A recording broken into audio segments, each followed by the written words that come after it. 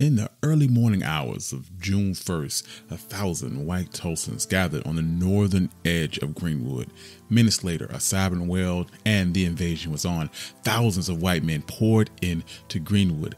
A machine gun was placed on top of a grain elevator and fired into Greenwood onto any black Tulsan's car that moved.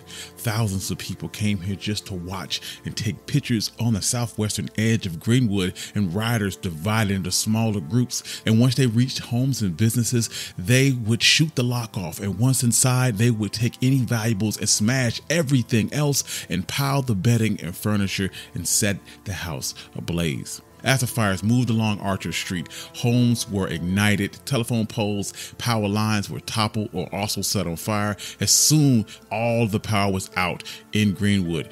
As the morning wore on, the buildings on Archer Street disintegrated or burned out, and new fires were carefully started so that they avoided the white homes on the other side of the tracks. The police seemed intent on helping the mob rather than protecting black citizens, and V.B. Bostic, a black deputy, stated that the white officer drove him and his wife from their home, poured gasoline on the floor, and set their house on fire. Some of the officers then changed out of their uniform into plain clothes and led the groups into Greenwood. In reports after the riot, the police chief Gustafson spoke about people setting fires that didn't have on uniforms but did have on stars and badges. In the court testimony, he testified that he did not implicate his own officers but suggested that the special police started the fire. We were unable to limit the commission to our choice. They might have lost their head and applied a torch, but it was positively in contradiction to our orders.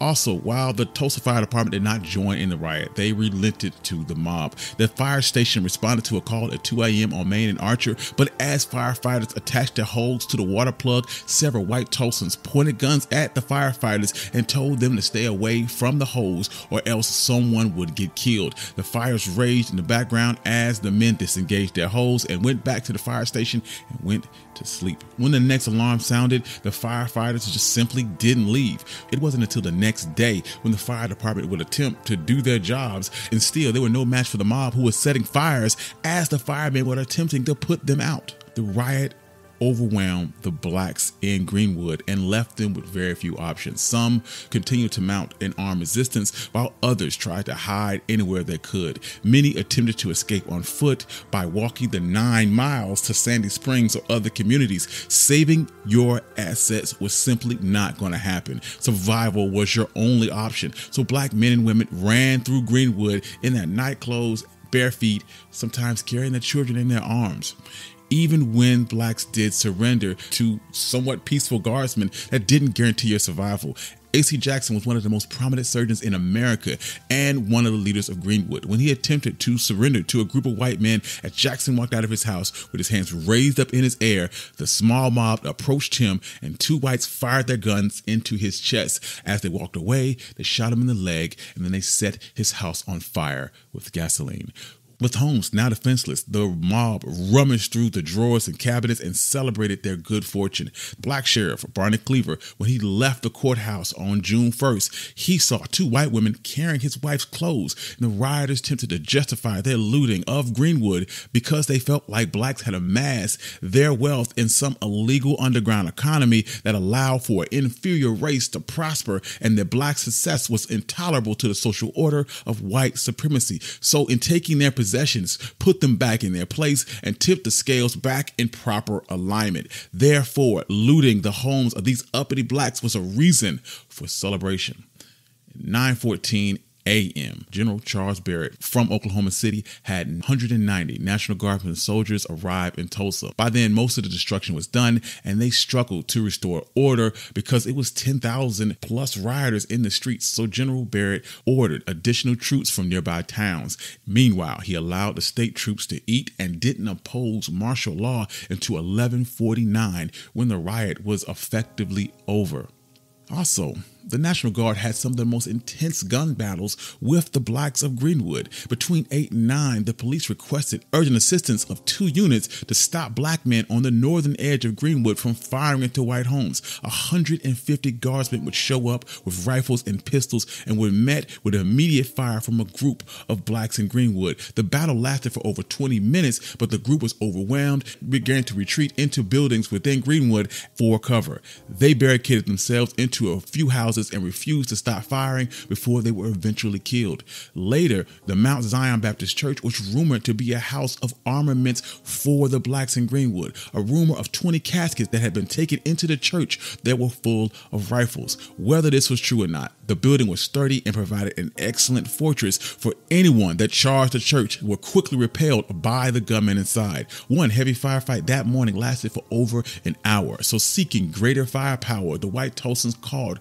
on the National Guardsmen, and they quickly arrived with a flatbed truck with a heavy machine gun on a tripod. He fired for 5 or 6 minutes till the belfry collapsed and the rest of the building was set on fire. For the blacks of Greenwood, it was impossible to determine the difference between the National Guard and the mob because they were both fighting the black population. Another added dimension to the invasion was the element of aircrafts that were flown over by the mob that swept over Greenwood in the early morning. The exact reasons for their presence was under debate, but numerous blacks said that the aircrafts were used to assault Greenwood and pilots either dropped incendiary devices like turpentine or dynamite or strafed black victims using rifles. Walter White wrote, 8 planes were employed to spy on the movement of Negroes. According to some, were used to bomb the colored section, but the police would state that they were only used to monitor fires and to locate refugees. In a final humiliation from the mass destruction of Greenwood, black Tulsans were removed from what was left of their homes at Greenwood, lined up in the street with their hands raised up in the air and marched out of Greenwood. Men, women, and children were carrying bundles of clothes and personal items on their backs or in carts with the jail full. They were sent to the convention hall. Armed guards had to hold white crowds as the blacks of Greenwood were brought in, and some businesses even gave their employees the day off to celebrate Nigger Day. When the convention hall was full, the blacks of Greenwood were taken downtown to the fairground. By Tuesday, June 2nd, 6,000 blacks had been consolidated onto the fairgrounds, and an area that was once used to groom cows was now transformed into their sleeping areas. In the aftermath, the safest black man in Tulsa was Dick Rowland himself, who stayed in the jail under guard all night and wasn't taken out until the next morning, never to return to Tulsa. Later in 1921, the case against Dick Rowland was dismissed after the Tulsa County attorney received a letter from Sarah Page stating that she did not want to press charges. Due to the chaotic nature of the Tulsa Massacre and the fact that many victims were buried in unmarked graves, estimates of casualties resulted in a wide variety of answers. The Tulsa Tribune reported 31 deaths, including 21 black and 9 white, while the Los Angeles Express reported 175 deaths. In 2001, the Oklahoma 1921 Race Massacre Commission reported that 36 people died, 26 blacks and 10 white. Today, the Oklahoma Bureau of Vital Statistics report that 36 people had died. However, based on the verbal and written accounts of survivors and the American Red Cross, some historians estimate the death toll as many as 300. Even by the lowest estimates, the Tulsa Race Massacre remains one of the deadliest race-inspired riots in United States history. The entire 36 blocks of the Greenwood Commercial District were destroyed.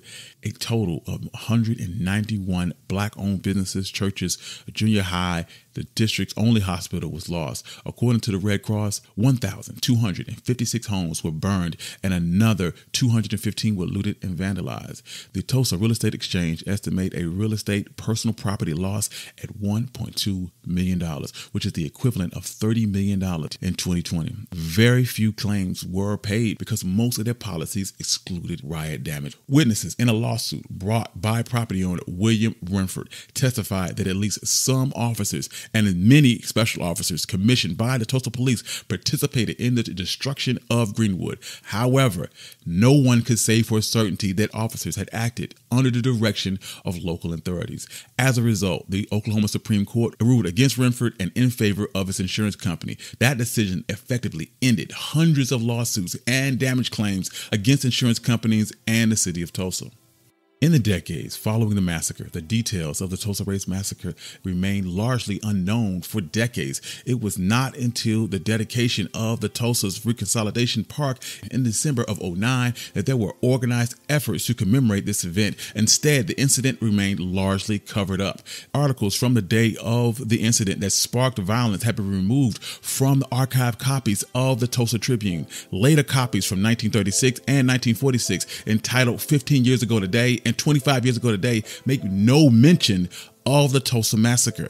It was not until 2004 that the Oklahoma Department of Education required that the Tulsa Race Massacre be taught in Oklahoma schools. In 2006, 75 years after the incident occurred, the Oklahoma legislature appointed a Tulsa Race Riot Commission to create a historically accurate account of the riot and documented the causes and damages. In 2018, the commission was renamed the Tulsa Race Massacre Commission. The commission appointed historians and archaeologists to create oral and written accounts and to share possible locations of mass graves of Black victims. Archaeologists identified over 4 likely locations of such graves. However, no bodies had been found until July of 2020 when Oklahoma's archaeologists uncovered human remains on top of a suspected mass grave in a city cemetery. Despite attempts to suppress details of the rioting, the commission stated that these are not myths or rumors or speculation. This is an historical record. In its final report, the commission recommended a payment of $33 million in reparation to the 120 verified survivors and descendants of survivors from the Tulsa Race Massacre. However, the legislature never took any action and no reparations have been paid. In 2002, the Tulsa Metropolitan Ministry private charity paid a total of $28,000 to the remaining survivors, with each getting $200 apiece. Thank you. This has been One Mic Black History. I'm your host, Country Boy. If you like stories like this, you can find more stories like this at OneMicHistory.com. Also, if you'd like to support the channel, you can do so on my Patreon page and my Buy Me Coffee in the description below. Please give us 5 stars on Apple Podcasts and support the YouTube channel. Peace.